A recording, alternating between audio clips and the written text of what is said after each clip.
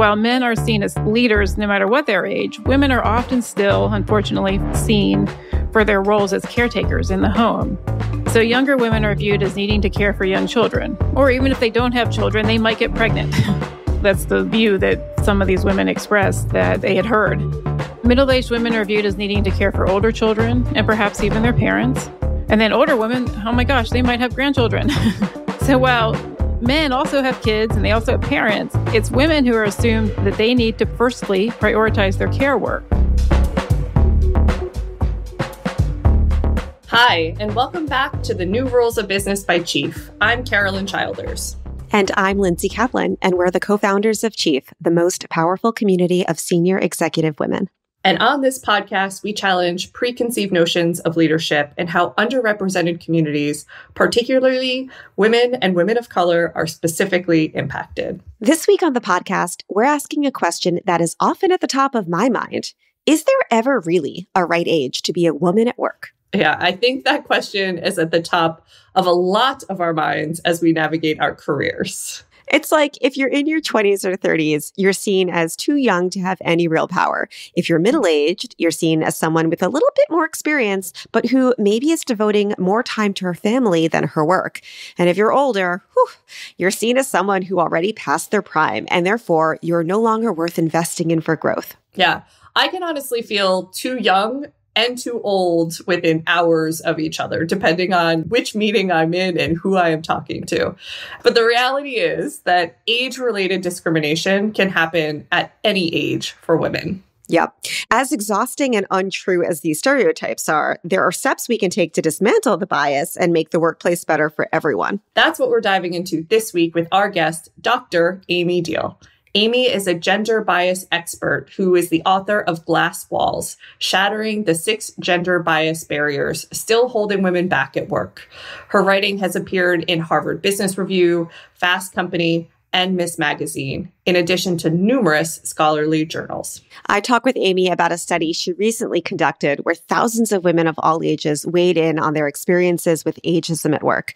Plus, we talk about aging corporate boards, queen bee behavior, and her thoughts on all of those 30 under 30 lists. Take it away.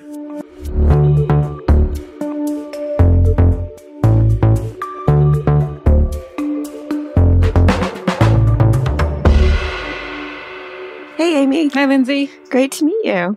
I'm obsessed with this topic, so I'm glad we can dive in because there's a lot here to unpack, and it's a conversation that comes up a lot at Chief, both with our members who are typically late 40s into 50s, as well as a lot of women on my team who are in their 20s and 30s. So excited you could be here. I want to talk about a quote that I've said before that you actually can validate with a study. And that quote is, "There is no right age to be a woman."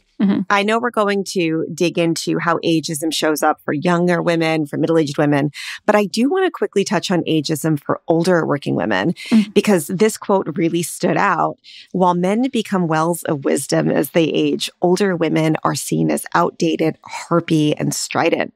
And one physician told you in your study that our voices are discounted. What are the consequences of discounting the experiences of older women? And why does this bias happen to just senior women and not men?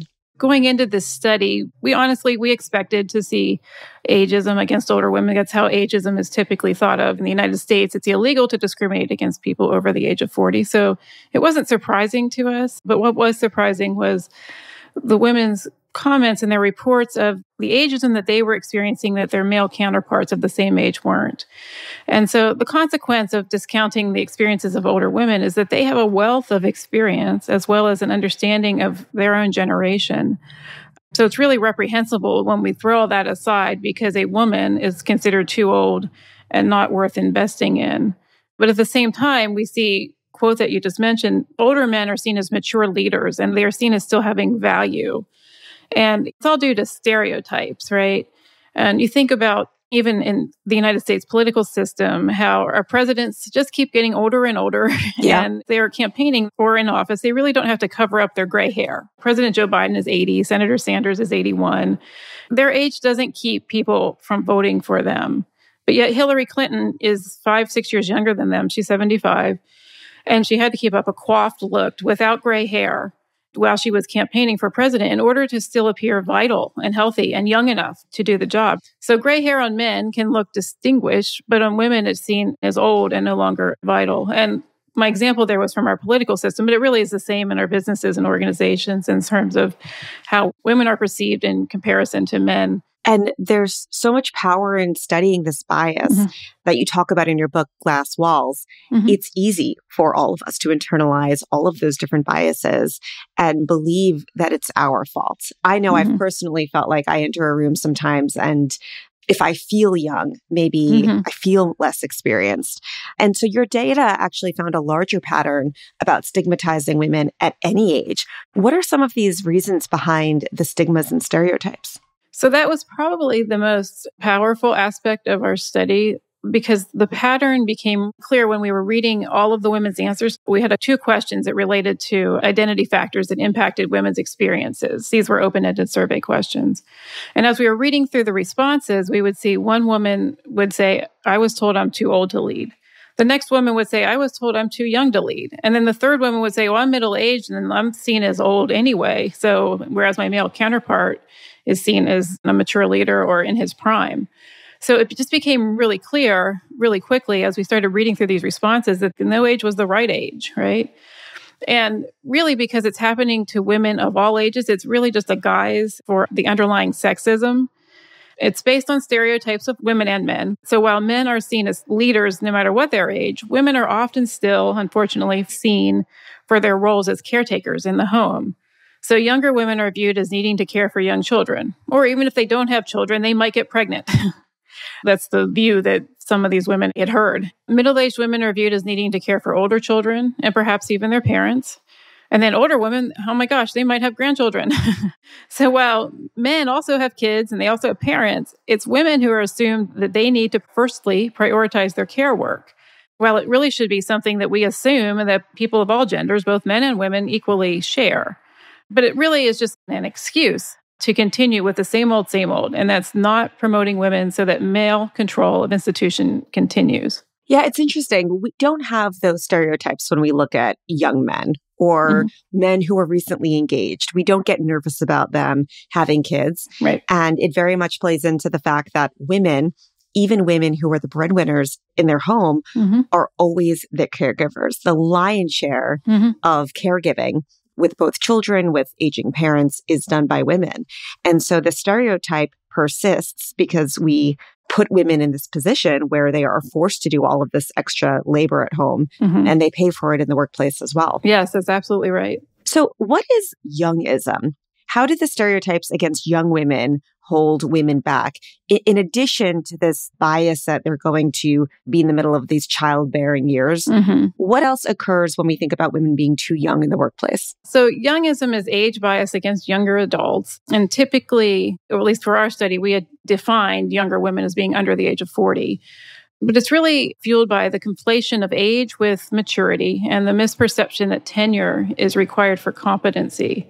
And again, I mentioned this earlier, in the United States, age discrimination is covered for people over the age of 40, but not for people under the age of 40. So there's no legal protection for discriminating against someone because they are of a younger age. But the stereotypes that happen to women that are fueled by the youngism discrimination include something my co-author Leanne Dubinsky and I have termed as role incredulity. So role incredulity occurs when women hold a high-level professional title, like let's say they're a director, or they're a vice president, or they're a chief officer, or they're a physician, or a lawyer. It happens when people assume that they are in a lower level or support role. So people assume that they're like the secretary or the administrative assistant. Maybe they're the nurse or the court reporter. Nothing wrong with these positions, but when the assumption is always that you're a woman, so you must be in a support role, that means that the person who's in a higher level role, their authority is diminished and the weight of their words is diminished because they're not assumed to be in the high-ranking position that they are in. Another term that Leanne Dubinsky and I coined as the term credibility deficit, in particular happening for the younger women, where they are assumed to not know what they are talking about, even when they're the expert. So people will say to them, are you sure that's right? Or they'll look to a male colleague to second a woman's statement. Again, it's a diminishment of their own expertise. It's an automatic assumption or stereotype that happens. But I say to combat that, we really have to think about, are you just reflexively questioning them, or do you have a rationale to back it up? If you have a rationale, sure. But if you're just asking them, are you sure? Because it came out of the mouth of a woman, then there's something wrong and it's based on a stereotype. Those two examples, they might sound minor, but they really add up because women have to spend extra time and extra energy to assert their role and establish their credibility.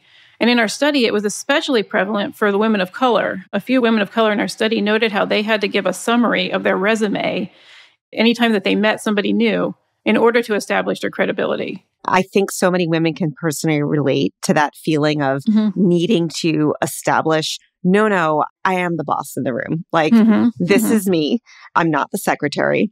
There's nobody higher than me to make this decision. And I wonder when we talk about the credibility deficit, as women feel like they may need to overcompensate to make up for that credibility deficit, is that also harming how they show up and how they can appear professional and fall into that likability trap if they're also trying to prove their worth in meetings?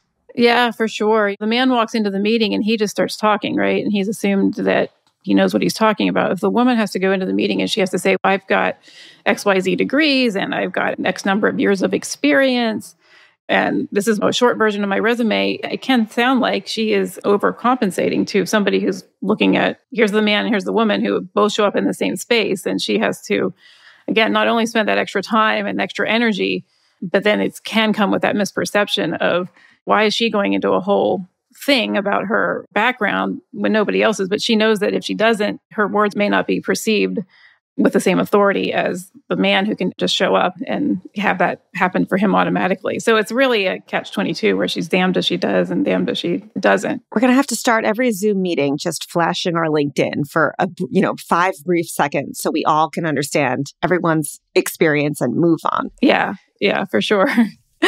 So let's talk about what's at stake here. Most of us should know that racial diversity leads to better business outcomes and more creative teams. How does age diversity overall contribute to a business's bottom line? Well, age diversity is similar to the other types of diversity. They all help businesses' bottom line. The consumer market consists of people of all ages. And if you want to grow your business, then you really need people of various ages who understand the needs and desires of each generation. The inverse would be constraining your business and your earnings by discriminating against people in your workforce who are of various ages by only having people who are young or who are middle-aged, or only having women in the support roles where they're not able to ascend to the decision-making roles. Then that impedes the ability of their voices to be heard. And it also hurts in terms of sustaining a business, in terms of like succession planning. So everybody should have the opportunity to decide for themselves when they're ready to retire, right? And when they do, you want to have people of various ages and experiences in the ranks ready to move up and take the reins. But let's be real, this is already happening for men. Men are being groomed to take over and advance through the pipeline. But we all know that the pipeline for women is super leaky. And one reason of this is the age-related excuses to not hire and promote them throughout their career when they're young, when they're middle-aged, and of course, when they're older. Corporate boards also suffer from a lack of age diversity. The average age of a board director in the United States is actually 63. So on one hand, we want board members to be knowledgeable and very experienced, but I can't help think about how we're missing opportunities by leaving out younger voices. Well, certainly. Often you think of boards being the older, more seasoned people, and often it's the older, more seasoned white men who are on so many of our boards. And the board is in control over the organization, and you really want your board to have the same type of diversity as your leadership teams and should exist throughout your organization, so that the board, as they're discussing things, can have a variety of perspectives and, in theory, should be open to making sure that everybody has a voice and everybody's perspective is heard and considered. But to that end, we need to make sure that our boards are diverse, and age diversity matters on boards as well. Yeah. Again, in particular for the women.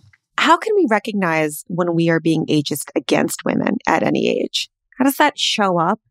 And how can we check ourselves in the workplace when we see that bias? So I have a really easy tip. In a recent Fast Company article, my two co-authors, again, Leanne Dubinsky and Amber Stevenson, we suggested an approach called flip it to test it.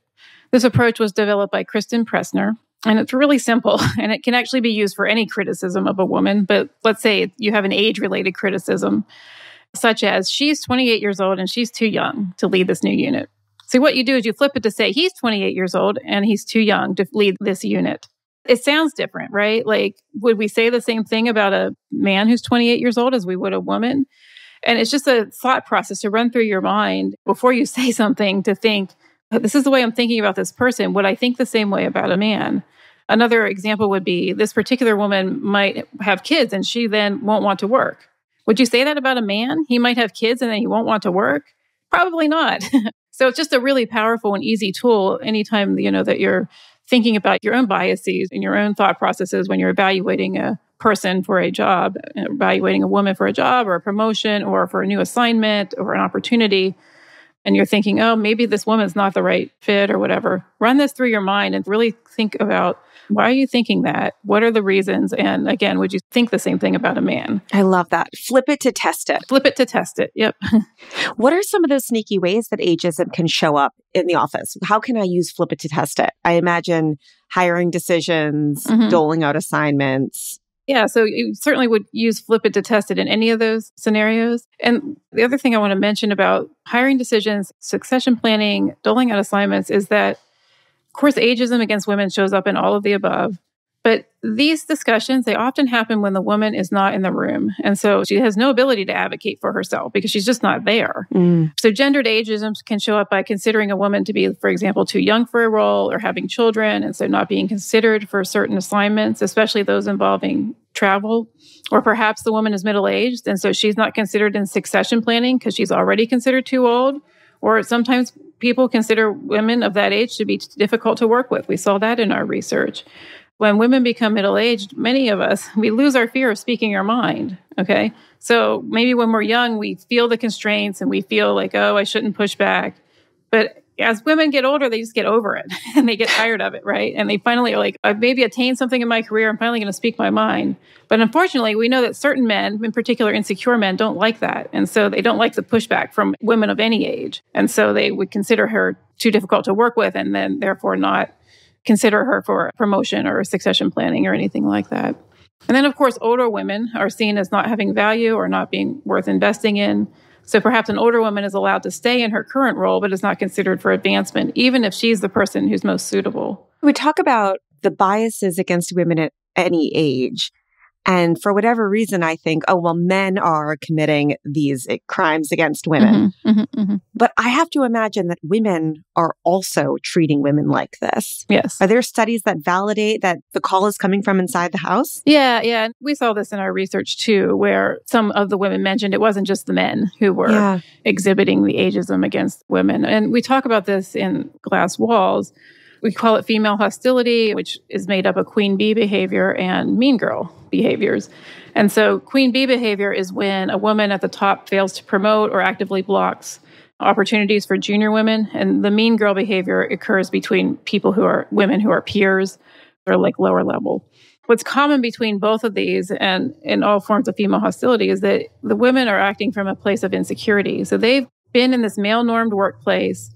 They've maybe attained a certain level, a certain status, and they are made to feel insecure in the sense that there's only room for so many of them. But in particular, the queen bee syndrome. This woman's made it to the top. She knows there's only room for one of her.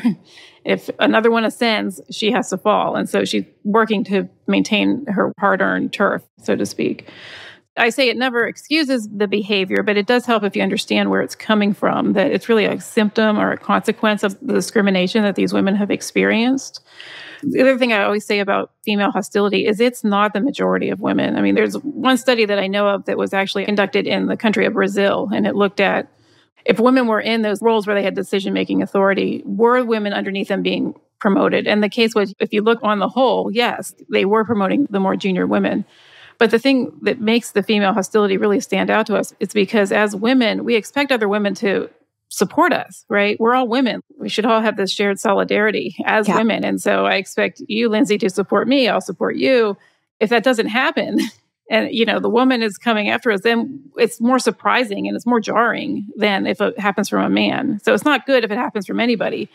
But when it happens and it's a woman, it can just be more surprising and it can feel more hurtful than when it's a man. And it sounds like women who are alone in a sea of men have internalized a lot of that oppression in the workplace. And it's not that they are born with hostility to other women. It's just that's how they navigated their career. And it's led them to a place where they have reflected that hostility back to other women. Yeah, that's exactly right. I always get this question of what do you do if you're dealing with someone who's acting with queen bee behaviors? I don't like to label people queen bees or anything like that, but it's a label for the behavior. And my answer to that is that you try to connect with them on a personal level, try to establish a relationship with them. And I personally have had this happen in my career. I've dealt with women who have exhibited this behavior. And while this hasn't worked for every woman, it's worked with some where I've gone and tried to establish a relationship with her to say, hey, we've got mutual goals here in terms of advancing our organization. How can we work together? And I found that I've been able to make progress with some of these women to have a better working relationship after I went and addressed it head on rather than ignoring it. And so I don't like to put the responsibility on the people who are what would be considered the victims of the hostility. But I always get asked that question of what do you do if you run into somebody that's a woman that's really just acting with hostility or blocking your opportunities. And to try to establish a relationship is the best approach there. I love that. Yeah. And you wrote for Harvard Business Review that intergenerational mixed gender teams can present a solution.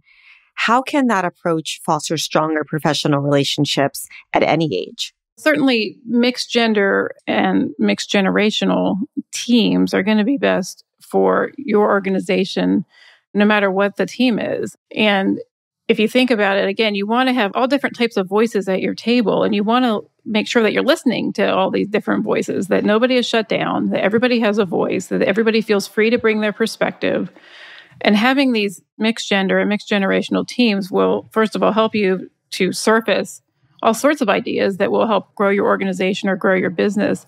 And it will also help in terms of helping establish relationships between these individuals. So as they're on a team with somebody who's older than them, somebody who they maybe wouldn't naturally connect with in a workplace just because they're of different ages, like this gives them that opportunity, certainly to establish even just collegial relationships or mentoring relationships, sponsorship relationships. It's just really a good approach that when you're putting together a team, do the best you can to think about how can I make the team as diverse as possible and make sure you're including gender and age in your consideration for diversity on your team. Absolutely.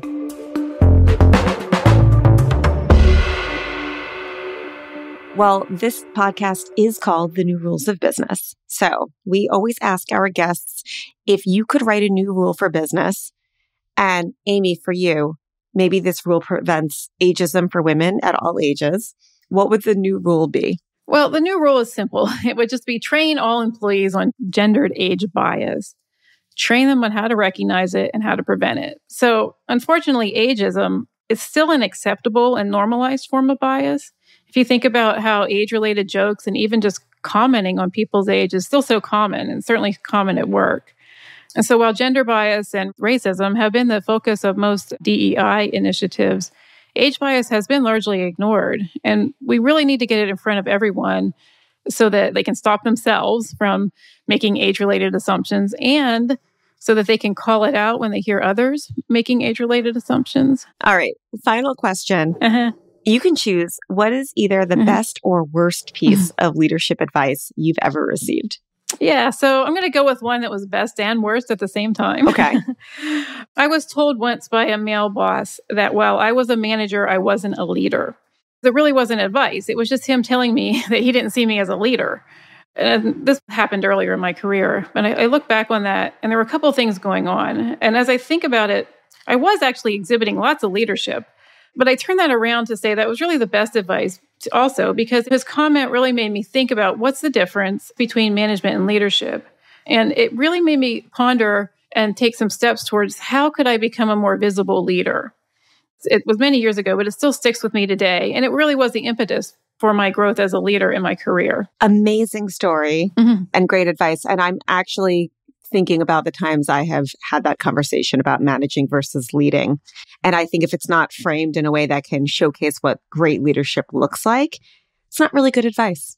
Right. I mean, the thing is that people, I think they assume that leadership only happens in one particular way or maybe a set of particular ways. And women, I think, are leading in lots of ways that are being discounted. And I could go into a whole other topic about invisible contributions and office housework and different things where, women's work and their leadership is just not, it's happening, but it's not being recognized or rewarded.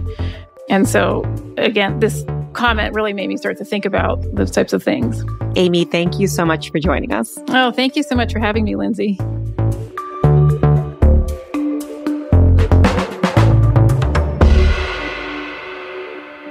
That was Dr. Amy Diehl, author of Glass Walls. I personally resonated with her definition of role incredulity, where younger women at work are assumed to be in a lower support role because of their age. And I can think back several moments, especially earlier in my career, where I had to make it clear that I was actually the one in the room with the authority to make the final decision. Not the dude, not the guy to my left, but me.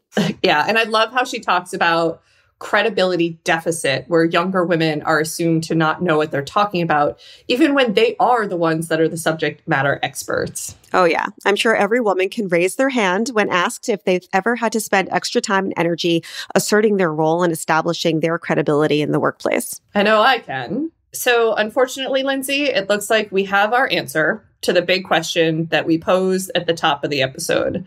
And that is, there is no right age to be a woman at work. I knew it. I think we all knew it.